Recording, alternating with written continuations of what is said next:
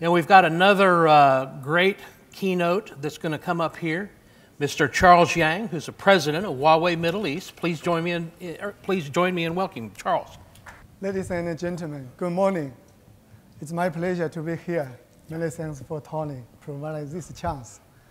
Just now, I think many thanks for Mr. Jufa and the greater vision and the view. I feel the same way. Frankly speaking, the mobile communication have profoundly changed the world. And I think without the mobile broadband network and the smartphones, we cannot work and live in such a smart way. So I think this is an incredible accomplishment, and it's a beginning for the future. Today, I think we need to look ahead and how we could take our industry to the next level. Last month, Huawei just launched our MBB 2020 strategy. By 2020, we aim to support the 6.7 billion the mobile broadband users to connect the unconnected people. And we aim to support the average connection speed of 1 gigabit per second to build the better experience. And we aim to support 1 billion ubiquitous connectivity to realize the connectivity network. So today, I would like to share my view on where we are going and how we can get there. First, connected people is still our top first priority. We will focus on bridging the digital divide and enhancing the user experience. According to Huawei recent research about the Middle East connectivity, we found that GCC have achieved 183% mobile phone penetration and 122 mobile broadband penetration. At the same time, expatriates accounted 47% of the population in GCC, and 80% of them have low access to the internet. And in Samina region, there are only 34% individuals and 36% homes are connected to the network. Unfortunately, most of the unconnected people live in the developing country. Compared with those in GCC, these people are lack of access to the future opportunity and better education. This has created the big gap in terms of the geo-economic growth around the world. So now, mobile communication can play an important role in terms of bridging the digital divide. So, from Huawei side, we would like to cooperate with all our partners to bridge the digital divide. As Mr. Jufa just mentioned, now there is another obstacle ahead of us. According to our research, IoT needs 1,960 megahertz to realize the ubiquitous connectivity. However, now there are only 640 megahertz are available for our telecom operator in Samina region. Besides the obstacle of lack of the spectrum, the cost of the spectrum is another obstacle for us. For example, in China, it only needs $300 million for China Mobile to get the LTE spectrum. But in Germany, one of the top operators paid nearly $3 billion, which is 10 times to get the same spectrum. When connecting people, we the quality of the connectivity is just as important as the quantity. This is why we focus on the user experience. Consumers are always demanding. They want high-definition voice, they want high-definition videos, and zero wait time. All of these are our opportunity, but also challenges for us in order to seize this opportunity. We have introduced the new emerging technology like LTE, but to truly succeed, we should change the way we think about network planning and network operation.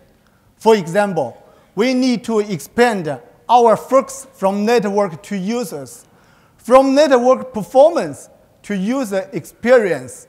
Furthermore, we need to develop a set of indicators for user experience in addition to the network KPIs.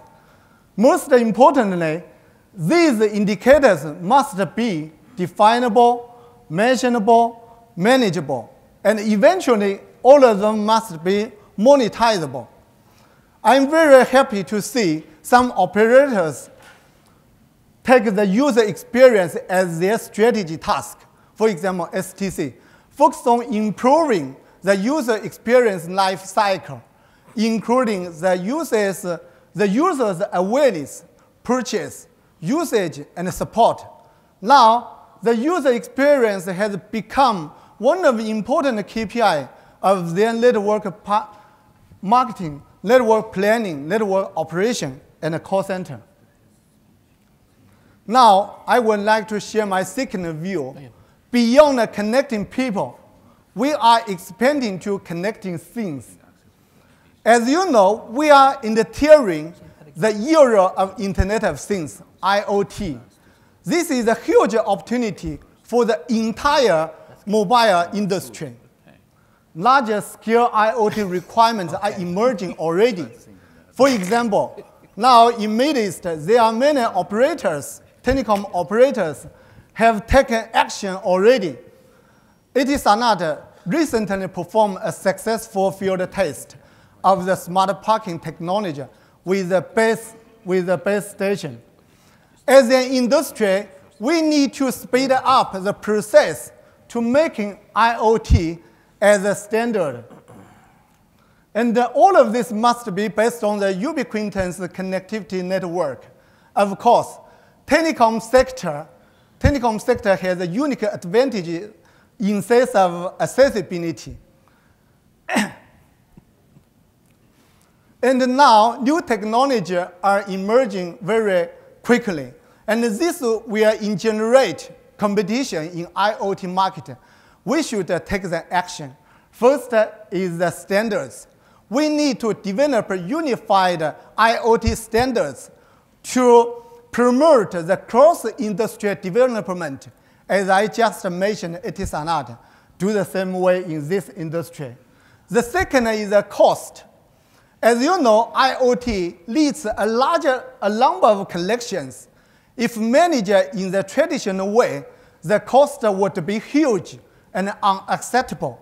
So we believe if the cost of the communication module can be less than $5, it will help to larger scale deployment. And we also believe if the cost can be less than $1, I think it will lead to explosive growth. Just now, as Mr. Jufa mentioned, the ecosystem. I think the IoT market will be more fragmented compared with the traditional telecom market because of their large number of use cases, applications, and new business models. So the growth of IoT will highly rely on the collaboration between different stakeholders. So in IoT era, we need to expand our focus from the managing technology and network to establishing an ecosystem. We are very pleased to see now the carriers, vendors, vertical industries have begun work together to research the application such as the Internet of Vertical and the smart city and smart grids. Today, I think in this Telecom Review Summit, I firmly believe is another perfect opportunity to deeply explore the ecosystem development. Ladies and gentlemen, now the digital transformation is creating huge opportunity for the whole industry. From connecting people to connecting things, I think very soon we will embrace the fully connected and intelligent industry and world. And I think ICT will become the primary enabler of these opportunities for all industry. I'm confident on that. Mobile broadband network will become the enabler of the enabler in this process. I think we also believe our industry need to well prepared for these opportunities by applying greater effort to the strategic innovation, the business model innovation. Huawei, as a technology provider, we would like to support our customer to build the future-oriented network with our sustainable contribution to the spectrum strategy, to the air interface, to the network architecture and site solution. Please join us to discuss how to make this strategy hit the ground running. Ladies and gentlemen, we are standing at the great era. This is a mobile era, an era in which mobile technology is changing this world more rapidly than ever before. As long as we dare to dream and work together, we have so confidence to build a better connected world. Thank you, all of you. Shukran. Thank you very much, Charles. Thank you, Chair. Thank you.